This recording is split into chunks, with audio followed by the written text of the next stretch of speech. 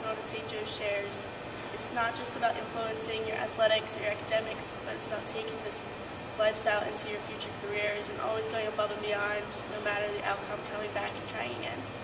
We have built a foundation here with the lessons we have learned, such as working hard, working as a team, being a team leader, and managing our time. And we hope to take the lessons we have learned and a piece of the university with us as we continue into our future. Having the challenge of taking on multiple responsibilities during my 4 years of education here at St. Joe's. It's definitely like a full schedule, but it's a healthy one, and it's one that keeps me active and interactive. Applying the same work ethic on and off the field. Sometimes that means staying up late to study for an exam and then turning around waking up at 6 a.m. for practice. We represent our university not only on the court, but in the classroom and in the community as well.